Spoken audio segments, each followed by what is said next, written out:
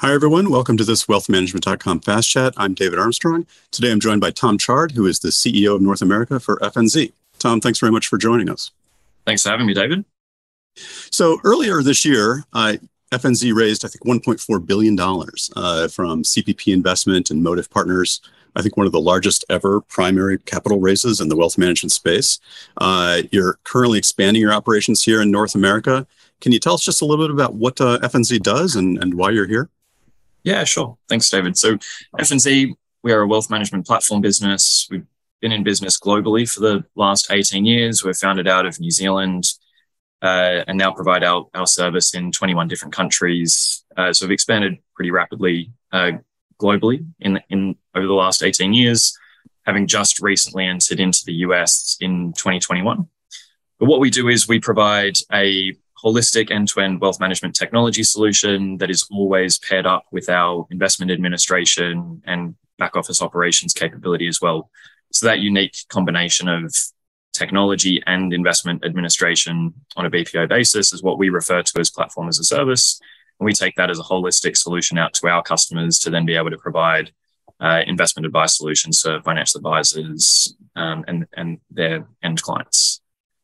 Like I said, we do that today in 21 countries. We support now just over $1.5 trillion worth of assets across our platform. And that business model has really kind of enabled our with a lowering of cost in financial services, specifically in the wealth and asset management segment, which has been a big part of why we were founded. So what's happening in the US market and how do you anticipate helping? So we were always intending on coming into the US. It's been a long journey to get here. I think really the size of the US market is what's been almost an inhibitor for us coming in, but also why now coming in it's so attractive. I think, the firms that we're partnering with here have trillions and trillions of US dollars of assets under management or advisement. And when we were such a small firm, even say 5 or 6 years ago, coming into the US would have been an undeniable challenge. Whereas now we've reached a bit of an inflection point as to our own maturity to be able to service some of the firms and assets out here in the US. So the size factor has been really fantastic for us. Very excited about it.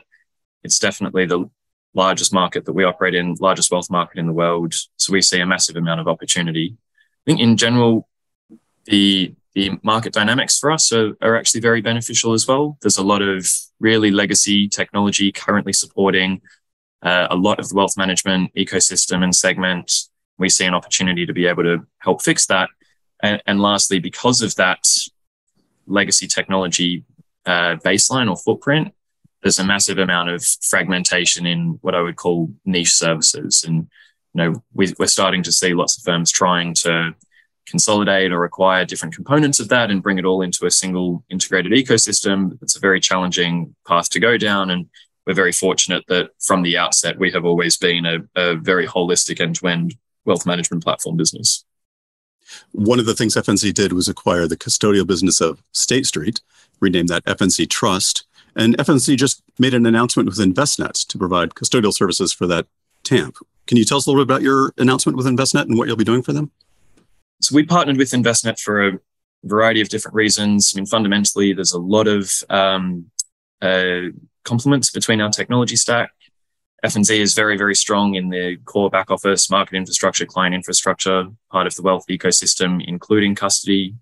Envestnet has a massive client base today and has really been focused on sort of the front to middle component of the value chain there, particularly with portfolio management, their TAMP managed accounts business, and the advisor and client ecosystem. So in conversations with Envestnet, we thought there was a natural fit between our businesses to be able to provide a end-to-end wealth management platform, similar to what I just described earlier, with Envestnet, focusing on what they're very good at and FNZ focusing on what we're very good at and being able to provide a holistic end-to-end wealth service to their existing RIA and broker-dealer clients, as well as the rest of the US market. So Tom, if you could just pull the lens back a little bit and describe maybe what you see as some of the larger trends in the wealth management sector in the US.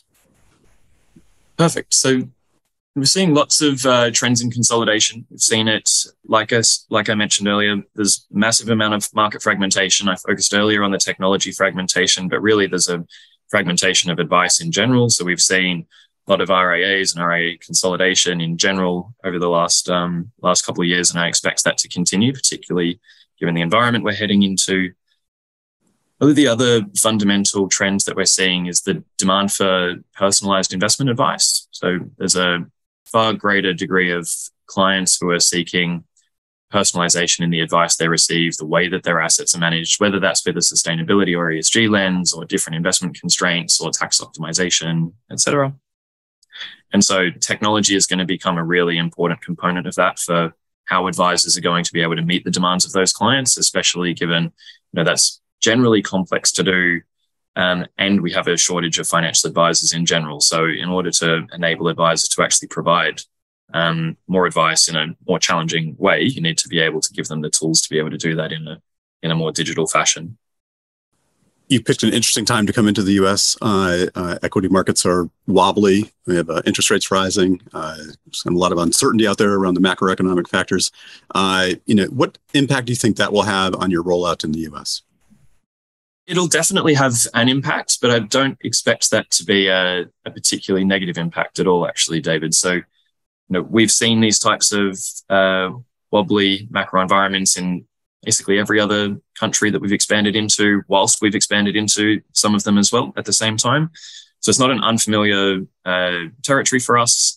I think generally as well, in environments where we're either experiencing recessionary pressures or actually in recession itself, typically our customers or firms that we would partner with focus more on digital solutions, cost efficiency, and that actually drives them to generally want to do more business with firms like FNZ, and we've benefited from that in the past. So I think it'll have an impact, but it's not something that's going to slow us down in our North American expansion. Well, that's fantastic.